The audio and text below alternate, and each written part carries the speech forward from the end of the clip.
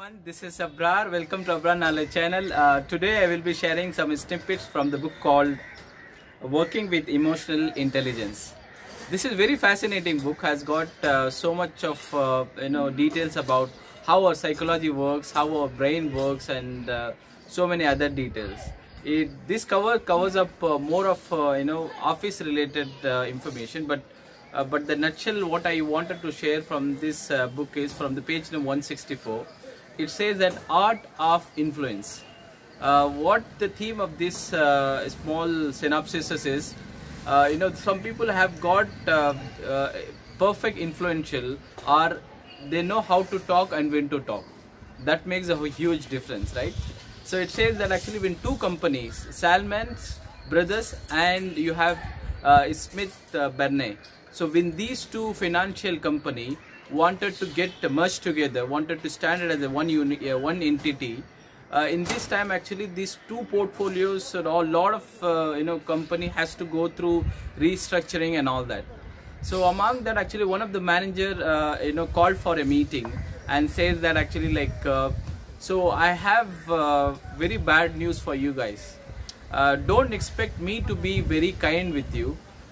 This time actually I am gonna pull out the report which has the your appraisal rating, and which has your qualification detail, which has your performance detail. I'm gonna pull out, and this company will need to cut short few of the people in order to, because there will be so many departments which will be duplicated in both the companies. So I have been told to give the list of the name which can be sent out. So upon hearing this, actually all the employees felt very sober, very annoyed, and they didn't know how to react to these situations. And after that actually many days went by, the productivity got down, and the company what it known for it lost its integrity, lost its productivity and all that. So the same scenario, the other manager who happened to be from other company, from the same merger company, and he called for a meeting. Guys, I have a good news for you. The good news is these two companies now got together as a merger, as one. That means it will open up a full revenue, all avenue for many opportunities. We'll have an enormous of learning, we'll have enormous of getting into the new portals, will have an enormous of learning opportunities. I am super excited. I am super glad that actually we are in this position at the moment, and I'm looking forward for the new changes at the moment. So upon hearing this, actually the people feel, all the employees felt charged up, motivated, and they just continue to do what they were doing it. And this time actually the productivity was much higher than before. So actually, if you look at this one, both scenarios are same. Both company have got merged together as one. One manager dealt it differently, the other manager dealt it differently. So the art of influence is all about that.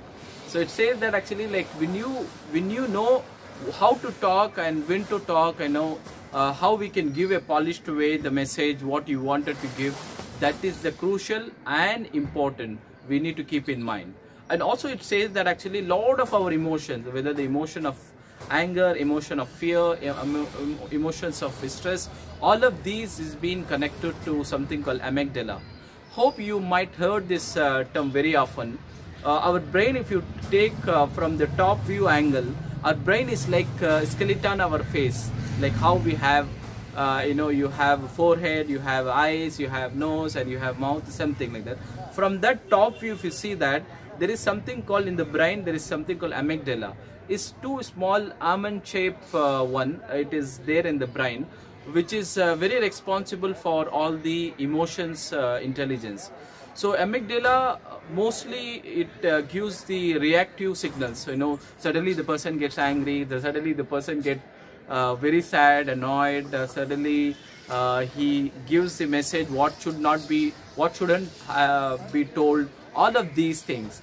But actually if amygdala been well trained, if you calm down your emotions, if you use your emotions in intellectual way, that means we can do lot of miracle.